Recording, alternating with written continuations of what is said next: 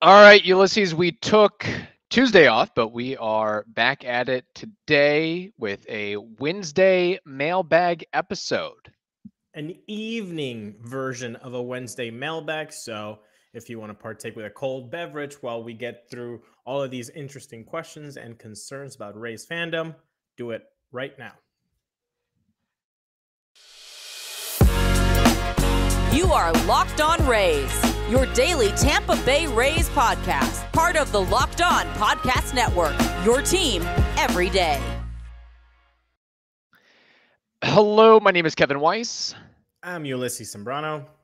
And we are the host of the Locked On Rays podcast, part of the Locked On Podcast Network. Thank you for making us your very first listen every day. Be sure you check out our YouTube channel, subscribe to that, as well as our traditional podcast available on all platforms. You can also follow us on Twitter and Instagram at Locked On Rays, and email us, reach out to us anytime, lockedonrays@gmail.com. All right, Ulysses, without further ado, let's get right into these mailbag questions. This first one from Samuel Bayless. He says, do you think any of the recent trades have been affected with the new rules in mind? Love the show. Sam from Sydney, Australia. And I will say regarding Sam's question, I presume he means Rays-related moves and trades to this point in the offseason.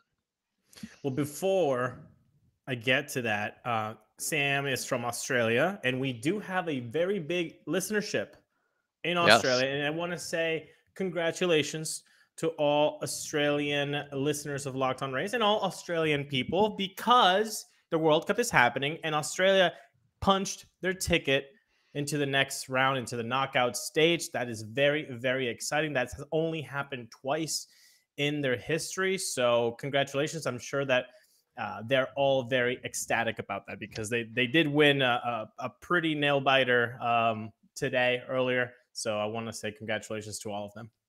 I'm glad you brought that up, because I have not been following anything that's gone on in the sphere of soccer or the World Cup. You are the de facto expert on that matter, so thank you for bringing that up. I had no idea that Australia was in the World Cup to this point, so good on you for that. Now, in regards to Sam's point here, so let's just kind of briefly surmise some of the rules changes that will be forthcoming in the 2023 season. There will be a pitch clock / timer, defensive shift limits, and larger bases. To my recollection, it seems like most of the moves that the Rays had made to this point were more or less to create room and space on the 40-man for prospects a la Curtis Mead, Taj Bradley, Greg Jones, and others. I mean, if we want to go down the line and deep into the rabbit hole, maybe getting rid of JT Chagua because his ground ball rate was at 60% this season. That's a point. And then I know it's not necessarily a trade, but DFA'ing Ryan Yarbrough, we know he's more of a pitch to contact guy. He's definitely not quick to throwing the ball to the catcher. And he's also, I mean, elephant in the room, getting a lot more expensive as well, and has struggled over the past couple of seasons. I think that's a pretty good summary. I think the other one would be Ji-Man Choi. But again, we've talked about the money aspect, the production aspect also not being there. But that also, if we wanted to jump in this question with, Ji-Man Choi on, why are they trading him, forgetting about the money and forgetting about the production, this could also tell you that they don't think the shift going away. By the way, the shift is not necessarily going away, people. It's just going to be more nuanced. And we've explained this before. Okay, yeah, so 2 on the left side of the bag, 2 on the right side of the bag, but you can still play with those outfielders, become a 2-man outfield, and bring one of the corner ones to play like a third baseman did, or what the second baseman did. So the shift is not necessarily going away, but everybody keeps saying that. But regardless, that could tell you that maybe they don't believe that the quote unquote shift going away is really going to be helping G-Man Choi's production. Like they think that that's it. This is what you're going to get from G-Man Choi. So I think the race traits have not been because of the rules yet. I think they will in the future. You could also say the guys they kept, right? Maybe they do believe that Taylor Walls is going to benefit, or the Rays are going to benefit from having Taylor Walls' glove in a less shifty world. His speed with the bigger bags and the stolen base component might be benefiting him and Manuel Margot. So you could also say that. Yeah, that's possible as well. And, you know, in terms of also adding guys to the 40-man roster, you know, maybe a Greg Jones over Brett Wisely, maybe he just becomes that much more dynamic with the, but I think it's still a little bit too soon to tell as far as, you know, how much of the maneuvers they've made so far are because of those upcoming rules changes. I would say a lot of it probably has to come down to roster space issues and money issues as well with the Rays to this point. But always appreciate the question or questions there from Samuel. We have more to get into as well. But first, Ulises, we have to tell the audience about something called SimpliSafe. Well, we've been talking about SimpliSafe for a while, so you definitely know that SimpliSafe was named the best home security system of 2022 by U.S. News and World Report for a third year in a row. SimpliSafe is a whole new type of home security system. In an emergency, you have 24/7 professional monitoring agents that use Fast Protect technology, which is exclusively from SimpliSafe to capture critical evidence and verify that the threat is real so you can get priority police response. So do not miss your chance to save big on the only security system that Locked On recommends. Get 50% off any new SimpliSafe system at simplisafe.com/lockedonmlb. This is their biggest discount of the year, so do not wait. That is simplisafe.com/lockedonmlb because there's no safe like SimpliSafe. All right, I guess it's an international themed episode today as we have Michael Lunn from the UK checking in. He says, I'm an avid listener to your podcast and love what you are doing. I'm a couple of episodes behind at the moment, so please forgive me if I have missed the boat. I wonder if you could help me understand the differences with trades, free agency, team options, and DFAs, etc. I know it's probably not something you'd want to talk about on the pod, but it would help me understand the way baseball works so much better. I'm used to football, i.e. soccer, where it's pretty straightforward. I'm just confused by the merry-go-round of players going here and there. On another note, Josh Bell at first base for the start of 2023 would be worth a shot for me. And as for an older, more experienced pitcher for the bullpen, would you say it definitely needs to be a starter? Could Aroldis Chapman be an option, perhaps? Appreciate your help and time reading my email. Kind regards. Well, Michael, thank you for checking in and bringing up the differences between MLB and soccer. I don't think we're necessarily going to dive into the nitty-gritty of trades, free agency, team options, DFAs, etc. But I do want to ask you this, Ulises, because you are a avid soccer fan yourself. How does soccer work in comparison to baseball? Is it that much more simple as opposed in terms of the transactions, or does it depend on the league? I'm a blank canvas as far as professional soccer goes. So it's a bit more simpler, but again, Michael is coming from a football world, so he already knows that. So of course, it's going to be a little bit more simpler. A baseball fan would say, "No way, baseball rules are for this bureaucratic side of the sport, it's much easier to understand." But soccer does have little nuances, like Manchester United could have your chip, could have the contract of a player, and then they just give them to another team, another club in another league. They can kind of use as a rental. So you might not ever play for the team that actually has your contract, which is wild. Imagine if the Angels had Mike Trout's contract, but then, the chip, but, he keeps playing for other teams. It's kind of wild. But Michael, thank you so much for writing to us.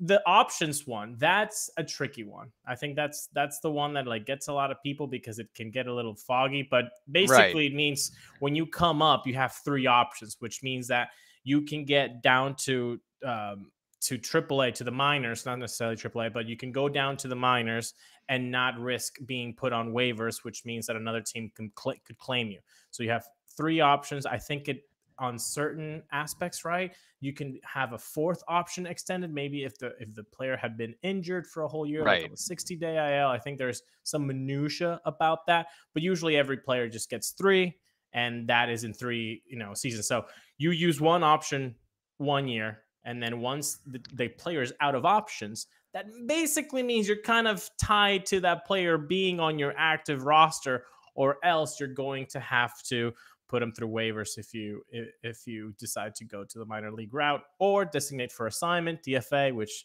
you got to find a trade partner or release the player within 7 days, or they can also, if nobody claims them, then you can keep them in your organization. I think that's a very simple way to attack those 2 topics. Not at all a 100%. This was a survey. Survey classes and like in college. This was a survey type of answer. Yeah. And to his other points there, I do like Josh Bell as a possible first base option now, with José Abreu signing with the Astros and setting a little bit of what could be a price there, or price point.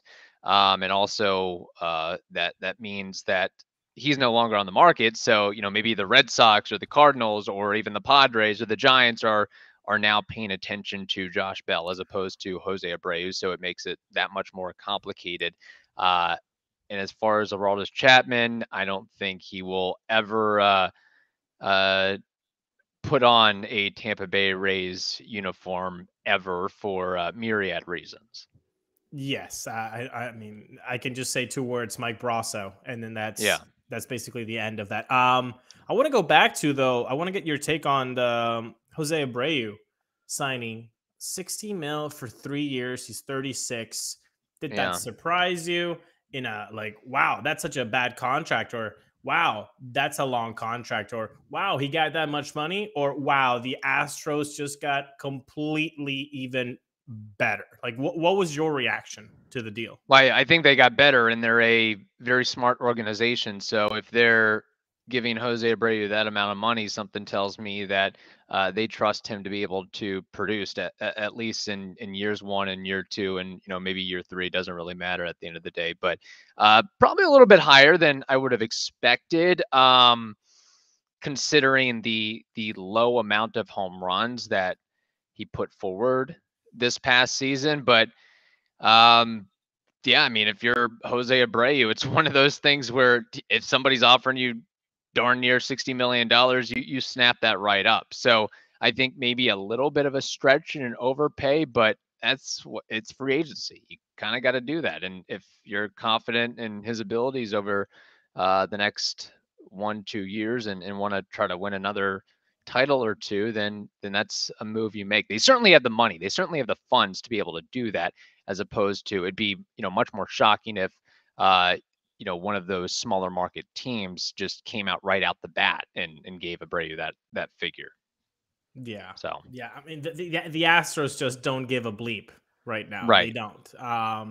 They get rid of their GM, James Click, and they're like, Jim Crane's like, all right, cracks his neck and goes, I'm gonna get Abreu. What does he want? Oh, he wants longevity? Cool. Let's give him 3 years. Yeah. Oh, he wants 20 per? Give him 20 per. And you know what? I know people are saying about the home runs, and it's true. It's his lowest career total for home runs since his debut in 2014 at 15 home runs. However, his doubles, it was his second highest year of doubles. He hit 40. He had only hit 40 one other time, and that was in 2017 with 43. But everything else, it's there. I mean, the max exit velo, 89th percentile, exit velo, 93rd percentile, hard hit percentage, 97th percentile, the K rate, 82nd percentile.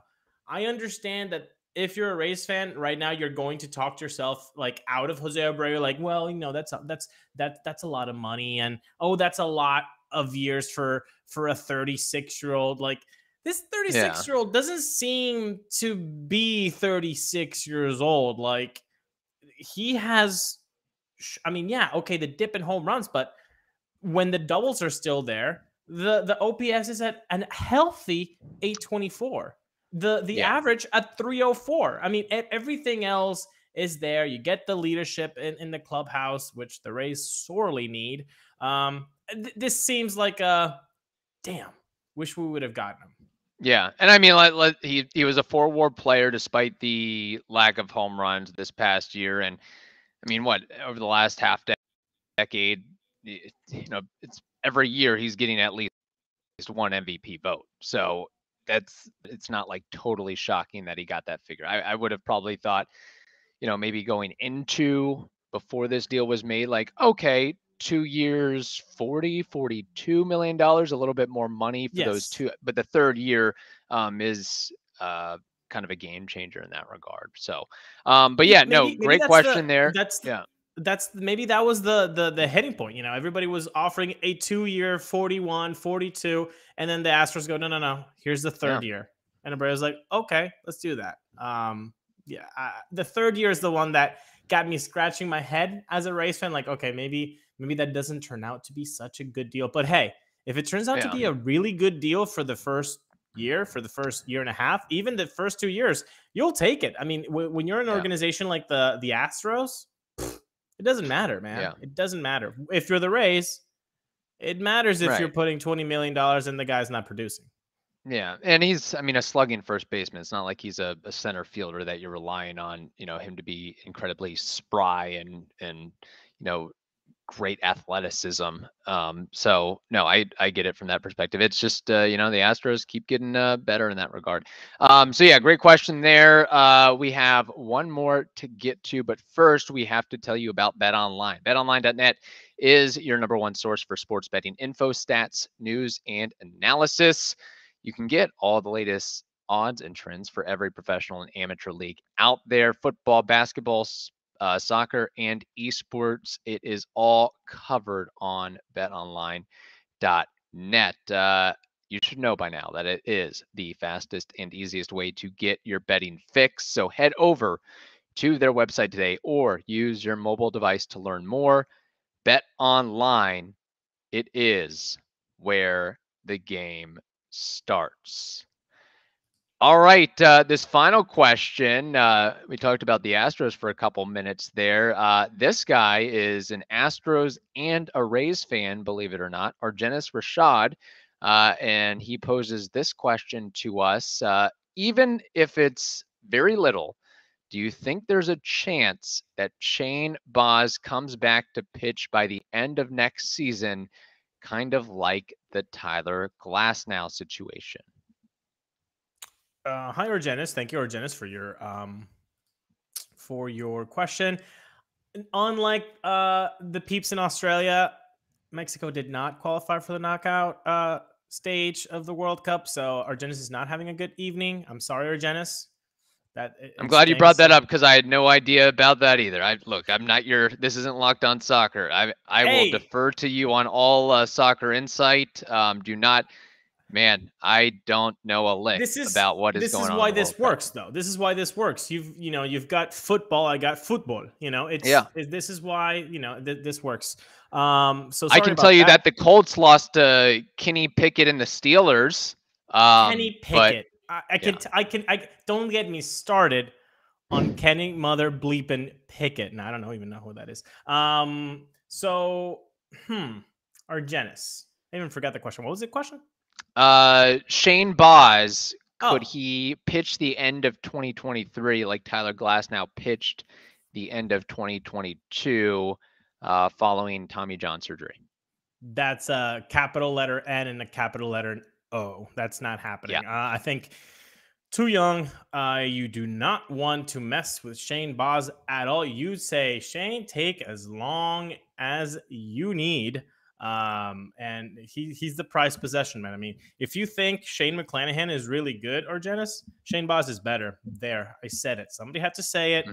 I'm going to say it. Shane Baz will be better than Shane McClanahan. And Shane McClanahan is really, really good.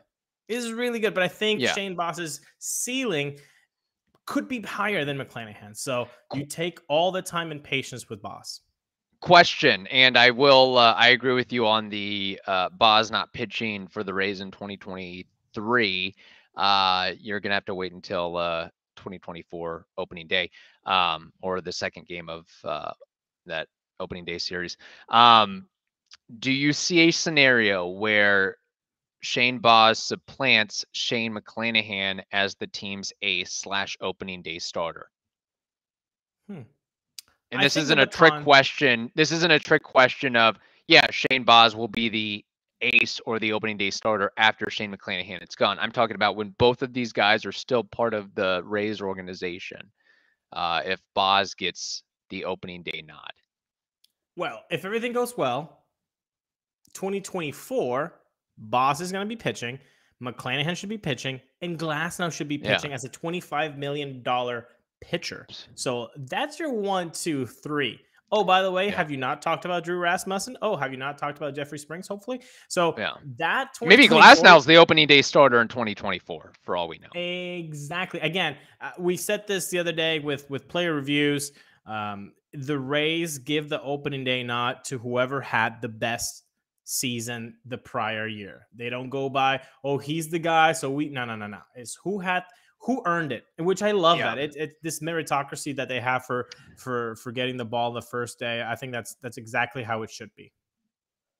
Yes, I agree. And it's just a timing thing with Shane Baz, and it's unfortunate that he was only able to pitch so few innings for the Rays this past season, just 6 starts, 27 innings. But if you remember Tyler Glasnow, he underwent surgery in August 2021. Shane Baz, if I recall, underwent surgery in October range of this year. So it's just a timing thing where, Tyler Glasnow has 14 months to recover and come back, where Shane Baz would barely have a year to be able to recover and come back in time. Yeah. And again, like all the other stressors that we mentioned, it's just not worth it to put him on that scenario.